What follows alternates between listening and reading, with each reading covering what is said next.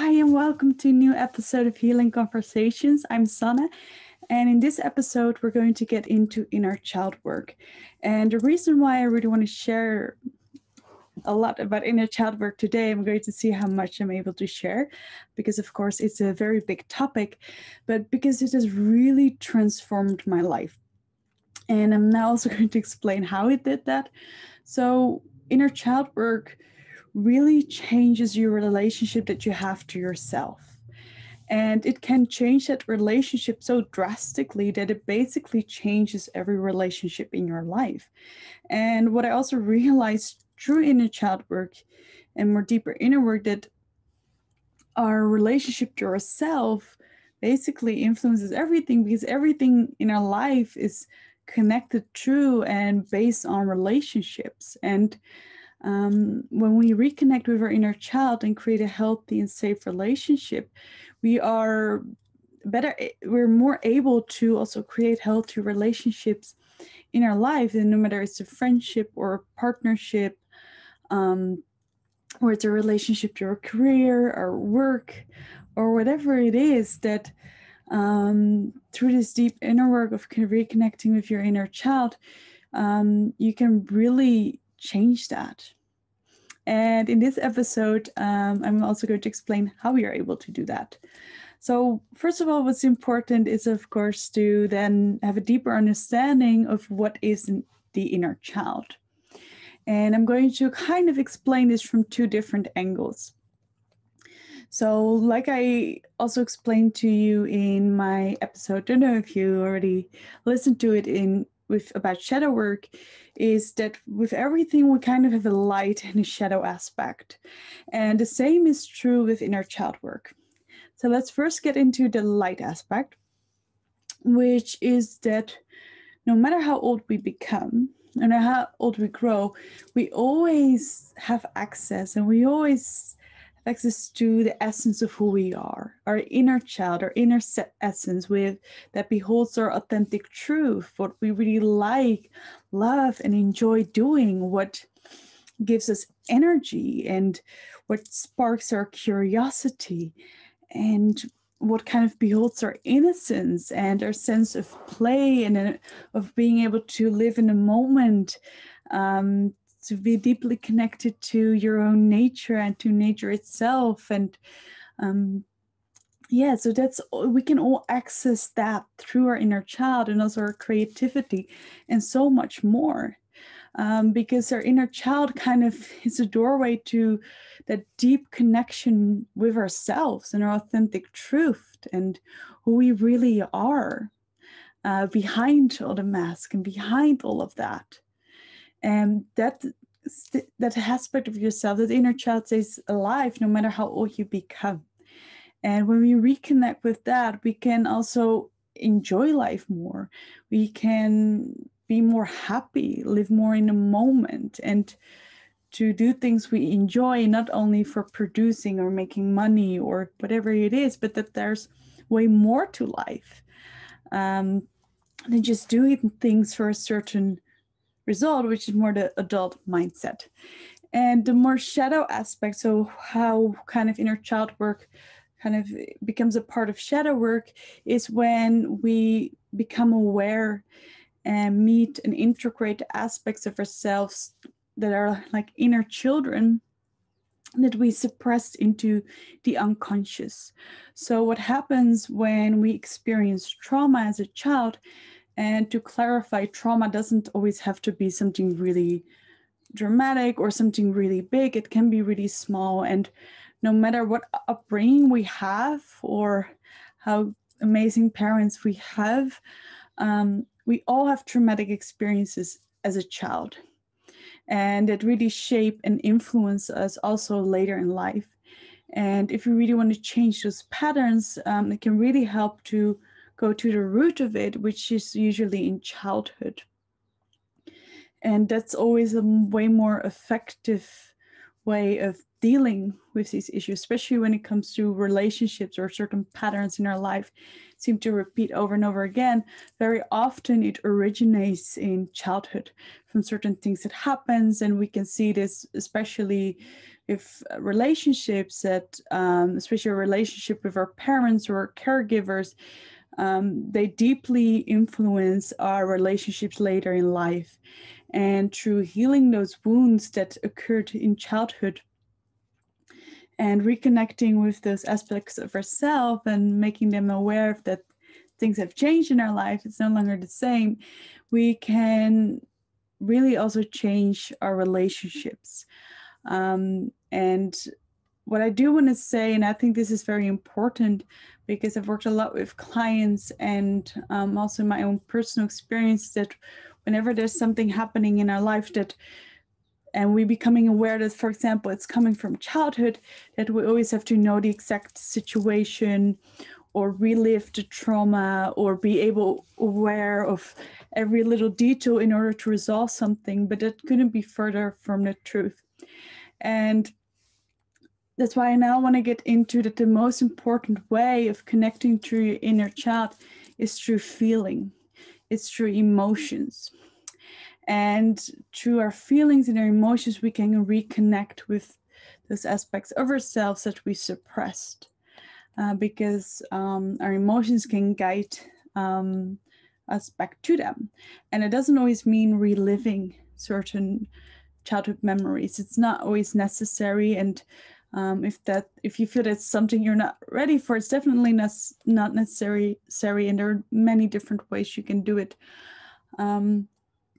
But what is most important and is essential, in my opinion, is that you allow yourself to feel those emotions and to stay with those emotions, and to no longer turn your back, run away, or distract yourself from it, but to really be able to be with it. And if it's needed, also with another person being with you or guiding you through that process. But it's essential to no longer run away, because the suppressing of those emotions or denying of those emotions is not working clearly. And the antidote to that is to actually learning to be present with those emotions.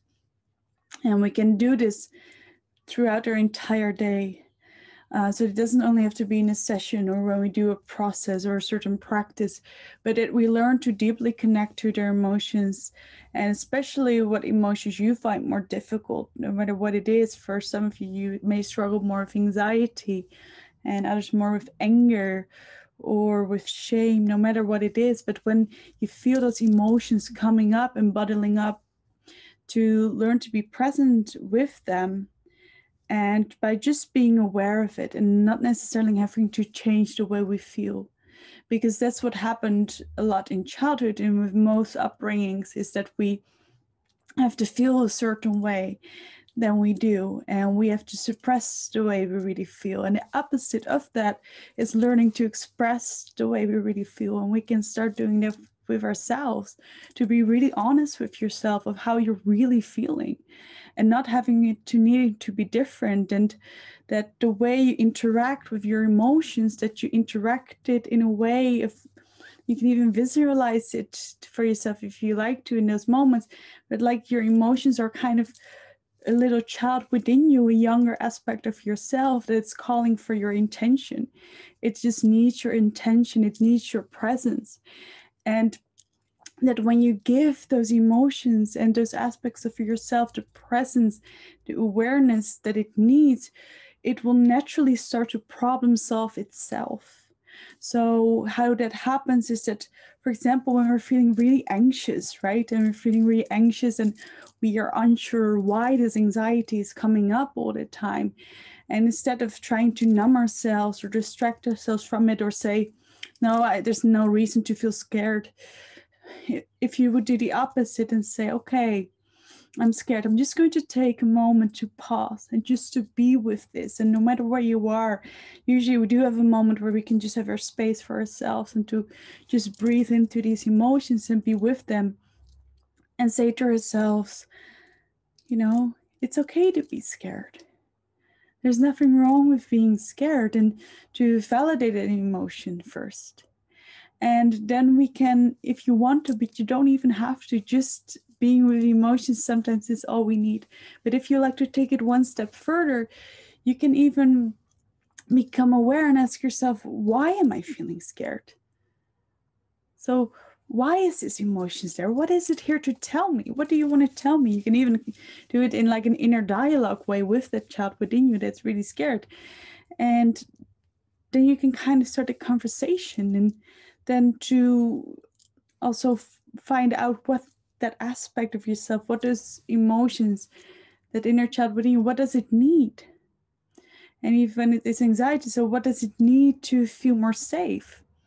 And to become aware, what is it really afraid of?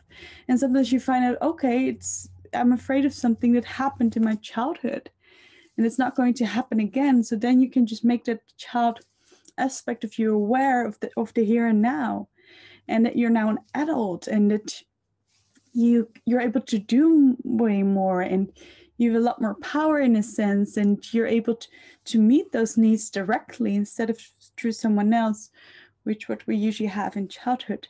And that when you need help, you're able to actually reach out to someone, or when you need support, and that you can actually create circumstances in your life so you feel more safe, and so your emotional needs are met. So you feel more secure and safe being who you are, and you can create that emotional safety for yourself. And sometimes it can also be that we're just really angry, and then it's about allowing yourself to express that anger, and you can do that through movement, or also explained in my emotional healing episode, you can do that through writing. And sometimes what we need, and these inner children within us have certain emotions, all that's sometimes needed is that we're able to express it. And that is the healing experience that we need. And what I also want to share with you that was really helpful for me as well is to connect to my inner child through writing. And that by learning to kind of communicate to my inner child in a different way, I was also able to write a letter, for example. And in this letter, sometimes you can apologize to your inner child that you weren't aware of it, and that you're sorry that you didn't listen to the way you felt. And or you can just express how much you love and care about the child within you, or to give it an inspirational message it might need to hear.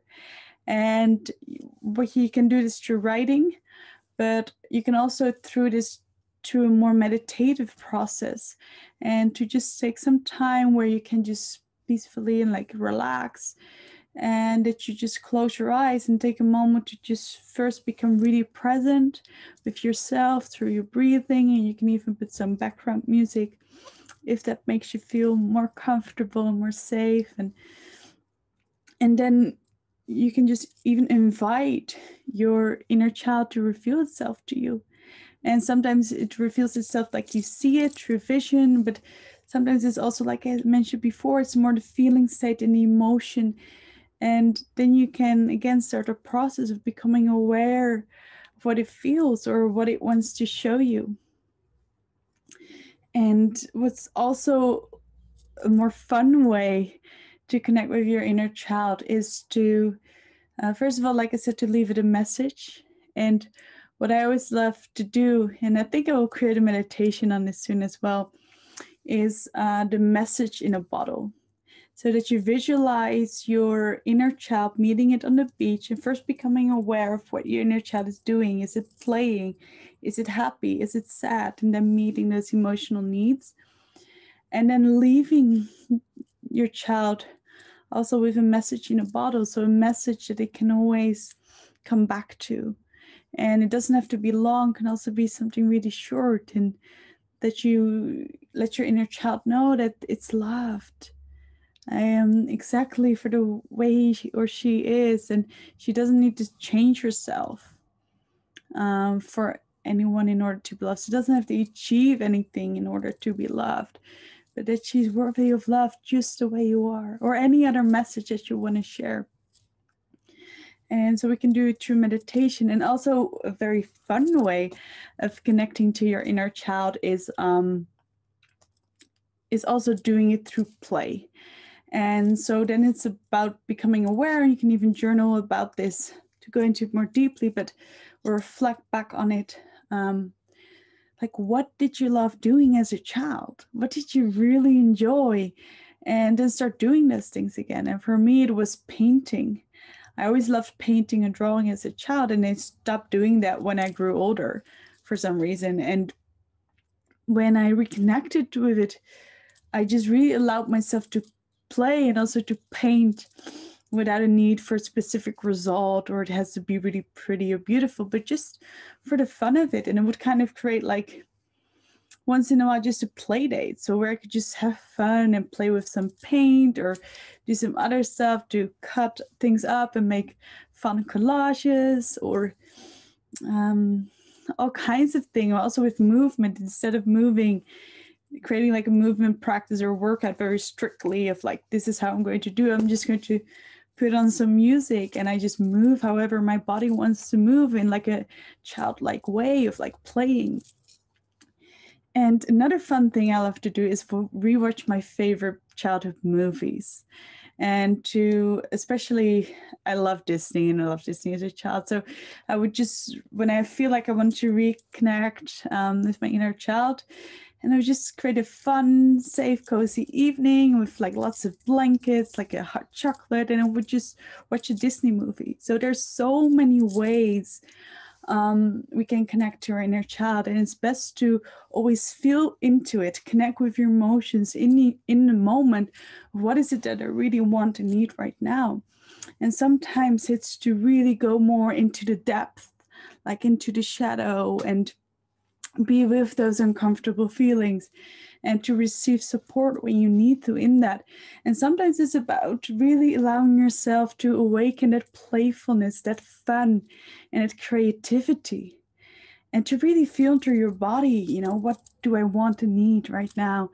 And what you will notice, that reconnecting with your inner child is like an ongoing process. And the more you do it, the more effortless and the more natural it becomes. And then in some ways, we don't even have to kind of focus on doing something, but it also starts to naturally happen. And we will reconnect with those natural impulses of curiosity, of inspiration, or just the way we want to express in a certain moment.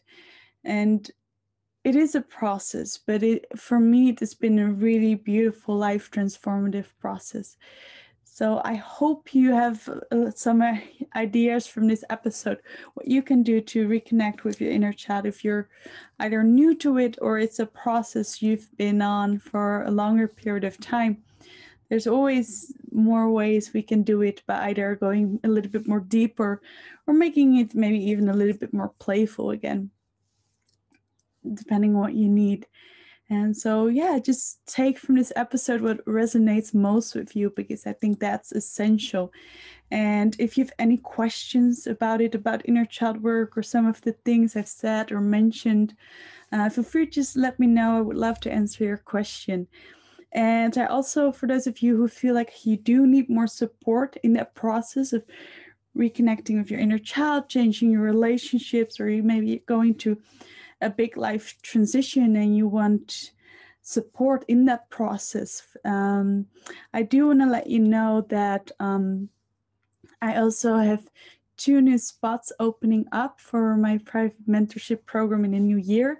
And to just explain a little bit about it, it's a 3 to 6 month process where firstly for 3 months we will have a weekly session, and it's completely designed to you and to your wants and to your needs. And we'll mainly go deep into shadow work, inner child work, working with archetypes, also creating a healthy mind, body, and heart. So basically, how you can create really what you want and need to create in your life at this moment in time. And yeah, so the first 3 months you have a weekly session, and then afterwards 3 months a monthly session. So you have a big process that allows you a safe space to go through this big transition that you might be going through. and that you're able to process and find solution for things that are currently holding you back in life or things that are weighing you down. And yeah, so I created this private mentorship program especially for people who feel like they're going through a big transition and needing a lot of support in that. So yeah, so if you just want to know more about it, you can just send me a message for more info. And you can also go to sannehart.com to apply for the program. And first, we will always have a call together for you to really feel into it if it's really the right thing for you. Because it's essential that you feel safe with me and it feels like a 100% yes.